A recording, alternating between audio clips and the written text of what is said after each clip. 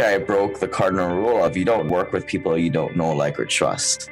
You don't work with people that aren't 1 degree of separation. I think it's more important to go and network with the other limited partners. So when a deal does come up, you can kind of go around your network and kind of ask around, hey, have you heard of this guy, Scott Smith? It's one of those things where you just have to surround yourself with the right people. I didn't have any network at that point. And a lot of people, they would have never invested in as a limited partner again, but I kind of debunked that. I'm kind of going all into syndication deals these days. But yeah, it's all your network. I think people hear that, oh, your net worth is your network cliche, and it doesn't really make sense until you get out of that single family home stuff.